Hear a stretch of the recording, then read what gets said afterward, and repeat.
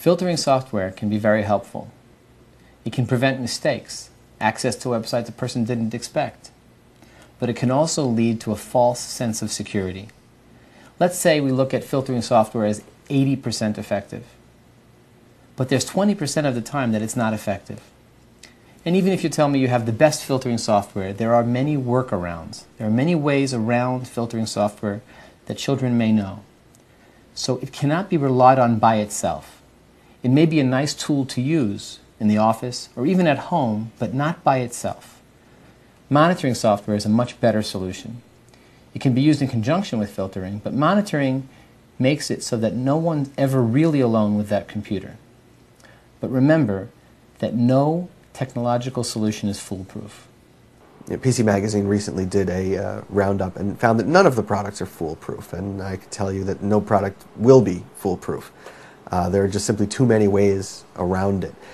But it is definitely a good idea to have something on your computer, even if it's just to prevent sort of like the casual transgression, some kid thinks they have 2 minutes, let's see what they can get away with. Kids aren't terribly bright sometimes about doing things that they know they'll be caught for doing anyway, but it's a good idea to prevent them from doing it the first time. So putting on filtering software isn't bad. It cannot be relied on.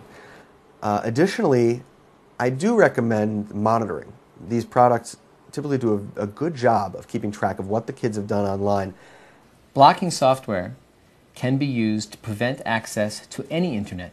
For example, even if you think the internet's not in the home, but you're concerned that maybe your child will use a wireless access point nearby, or you have a young child and you'd like for him to not use the computer at all with internet access. Even if you need that computer to have internet access, blocking software can prevent specific people who use that computer from accessing the internet at all. Blocking, monitoring, and filtering programs often offer the feature to allow you to use blacklists or whitelists. Blacklists are lists of websites that you specifically exclude, and whitelists are lists of websites that you only include. For example, whitelists can be used to put down just a few websites that you feel may be appropriate or needed for a specific individual in the family. Blacklists can be used if you've identified a website that the filtering program didn't identify as being inappropriate. You can add that to the list of websites that you'd like the computer to block. There are client-based filters and server-based filters. Client-based filters are software that runs on the computer itself and filters all access to the internet. Server-based filters are where you're using an internet provider who filters the content for you. Each one has an advantage and a disadvantage. The advantage of the client-based filtering programs is that if the computer is using a different internet access than the one you normally use, like the neighbor's wireless network, it will still work.